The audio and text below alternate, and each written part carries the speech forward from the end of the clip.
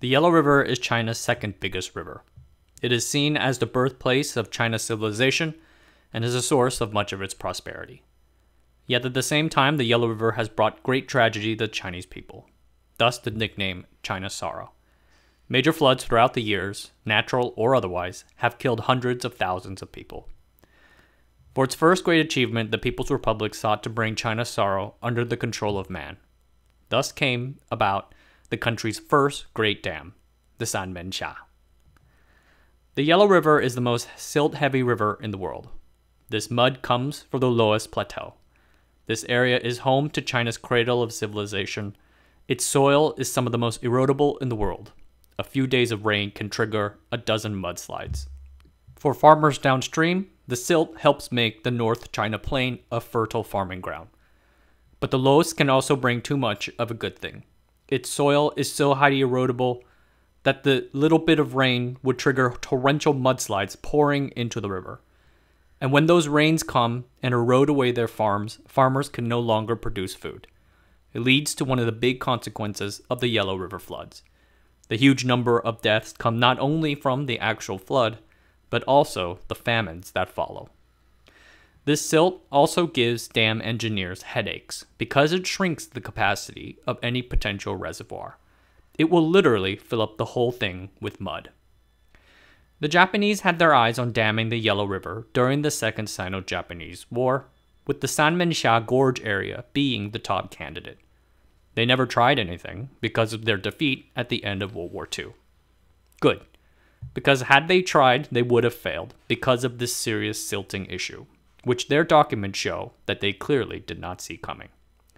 A few Americans managed to review the area before the communist victory in 1949. They said that the Sanmenxia area would be ideal for a power generating dam, but the silt and flood issues would make such a dam difficult to maintain without first addressing the soil erosion issues on the Loess Plateau upstream. In 1942, American soil conservationist Walter Lowdermilk experimented a bit with planting grasses and trees, as well as building, quote, soil dams, end quote, across the landscape before the American government ended the project for budgetary and war reasons. Before leaving, the Americans recommended that any Yellow River dam be primarily for flood control, not power generation. To best serve such a purpose, the dam would have to be set 100 kilometers downstream from Sanmenxia at the Bali Hutong area.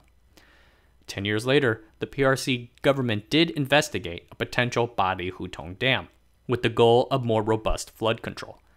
But doing so would leave the millions of people in the Shanxi province fully exposed to the whims of the Yellow River's floods. The provincial government argued against such a situation. One of the first things the newly established People's Republic of China government wanted to do was to help this vastly rural country industrialize and modernize. Part of this industrialization plan involved damming the Yellow River for clean power generation. In 1954, the newly installed Communist Party of China invited a number of Soviet advisors to review a potential dam for the Yellow River at the Sanmenxia Gorge area.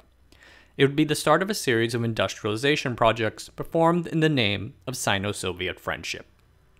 The project faced challenges from the very start. What did the government want the dam to be? Should it be first and foremost for flood control or hydroelectric power? You can't make a dam that does both really well. Different ministries had different priorities. For several years, the Soviet team taught Chinese how might to build a dam across the Sanmenxia. They offered a design that balanced between flood control, agricultural water storage, and hydropower generation.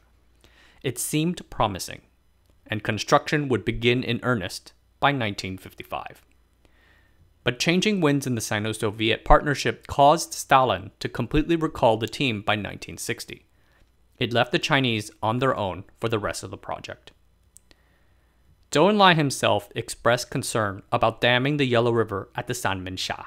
A PRC commission set up in the 1950s had performed an experiment to try and figure out how bad the silting issue really was. They created a small reservoir, expecting it to be filled within 10 years. The silt filled the reservoir in just 3. Zhou would say at a state council meeting, quote, "It is possible that the Sanmenxia reservoir would be clogged quickly. Despite the fact that the project has been started, I feel uneasy about it.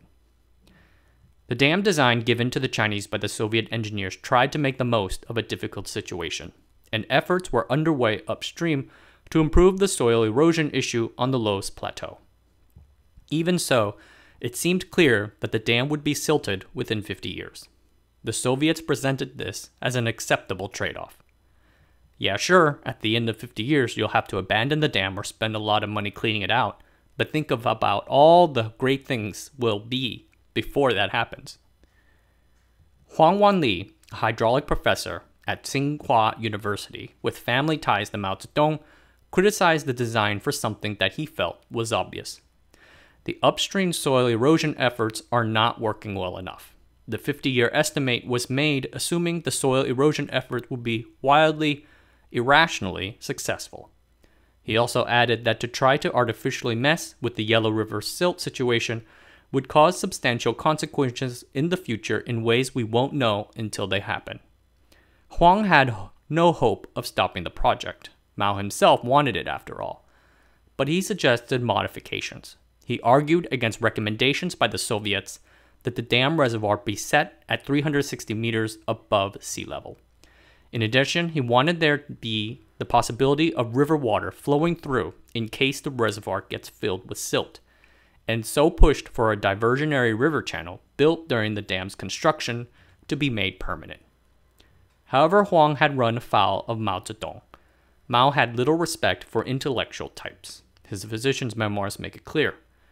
And he felt that Huang's technological complaints were in fact complaints against the party itself. This is, of course, unacceptable. Mao had Huang declared a rightist and removed. You see, by now the party was crowing about the dam's progress and future benefits, telling everyone and their mother this dam would help bring about the industrialization of China through the benefits of hydropower. Propaganda pumped up the dam to the people, telling them that under the leadership of the party, nothing can stop the Chinese people from achieving their goals. It's a lot to live up to, and behind the scenes, the party was trying to balance different ideas and goals to bring this dam into reality. Because of the dam's high profile and visibility, resolving these required a surprising number of really senior party members, none of whom were engineers, to get involved. For example, the crucial 360-meter height of the reservoir. Note that this doesn't represent the dam's actual height, as is the dam is built at a 353-meter elevation above sea level. Communist Party Secretary of the Shaanxi province, Zhang Desheng, requested to have the height lowered. Not just because they were worried about the repercussions of the silt load. If the reservoir is full of mud, then guess where the water will go. But also because raising the water level of the reservoir just 10 more meters means some 300,000 more people needed to be moved from their ancestral homes due to flooding. And it puts the water just 40 kilometers from the critical industrial city of Xi'an. Relocating villages on such a large scale would be difficult. To be honest, the Shaanxi government probably didn't want the dam in the first place, but the local officials knew what would happen if they said such a thing. But lowering the water level from 360 would affect the dam's hydroelectric power generation, and that was no good. So, will it be 360 meters? Or 350 like the Shaanxi government wanted? Or 336 as some other technicians recommended? To deal with all these different requests, Zhou Enlai himself went to Sanmenxia and convened a big meeting with members from the local governments, the government ministries, and the Dam Commission. Now all together, they hashed things out. Two senior leaders of the CCP, Peng Dehuai, former general of the PLA, and a guy named Xi Zhongshun, whose son you may be familiar with, argued for retaining the 360 meters. It would help put China on a path of industrialization and bring its economy on the same level as that of Great Britain within 15 years. This was a public party goal, and much was staked on achieving it. Zhou Enlai, however, was a pragmatic and thoughtful guy.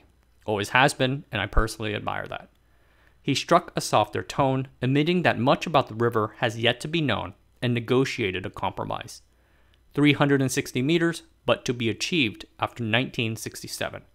Before 1967, 325 meters. Those conservative feelings would be affirmed just a few years later when everything started to go wrong. By 1960, the dam was largely completed and the reservoir behind it began to fill with river water. Then things started to go very wrong. From late 1960 to mid-1962, some 1.5 billion tons of Yellow River silt poured into the reservoir, far more than anyone ever estimated. By 1964, a third of the reservoir's capacity was lost, declining from 9.8 billion cubic meters of water to 5.74. Worse yet, the silt clogged the mouth of the Wei River, a tributary that feeds into the Yellow River. Water then backed up and submerged valuable farmland. The flood then leached into groundwater supplies. Farmers lost both their ability to grow food and get fresh water. The Sanmenxia's water outlets are set rather high at about 325 meters. This is in contrast to the Three Gorges Dam, which has 3 outlets set at varying heights along the dam wall. Because the Sanmenxia's outlets were placed so high up, over 60% of the silt entering the reservoir stayed there. The government had hyped the dam's hydropower generation capabilities, but for now this will need to be sacrificed to deal with the silting issues. After consulting with technicians, they, in 1964, authorized adding 2 new tunnels on the dam's north banks, as well as the repurposing of 4 steel pipes originally meant for generating hydroelectric power to funnel silt water out of the reservoir. By 1964, the silt had filled half of the reservoir, and further reconstruction would be needed. The dam's outlets were lowered from 300 meters to 287.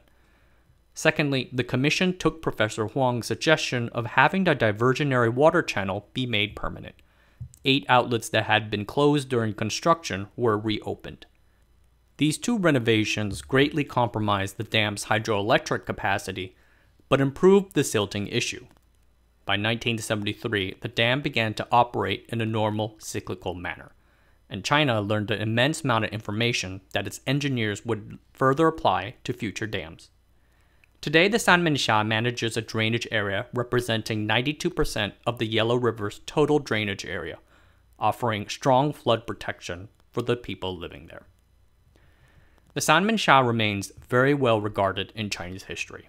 Its construction is a story of the challenges of building and delivering on the promises of extremely complicated large-scale engineering projects. And it also demonstrates the party's dedication towards industrialization, as well as its determination to fix projects after they've gone wrong. I think a recurring theme that I keep coming to again and again with videos like these is that multi-sided decisions are hard, and there isn't always an obvious way forward, even when approached using, quote, science and engineering. It's like what I mentioned back in the Taiwan pork video. The science can't be the end-all be-all because the science doesn't actually really say anything. It's not impartial because humans have to interpret it. Someone on the outside might look at the situations and make big sweeping claims in the comment section, like as if there was a definitive answer all along. Oh, the science is clear that we should optimize the dam for this and that. But the reality you will find, and as the party found out, is that you gotta make trade-offs. You gotta make human interpretations, and you gotta be okay to make mistakes. I don't fault the party for making a decision like what it did. Not necessarily building the dam, but actually building the dam to optimize for hydro and then making the compromises afterwards. Ironically enough, I think the party was the right authority to make such a call. Balancing and satisfying multiple people with different wants is politics, and that's what the party is all about. All right, everyone, take care of yourselves. See you later.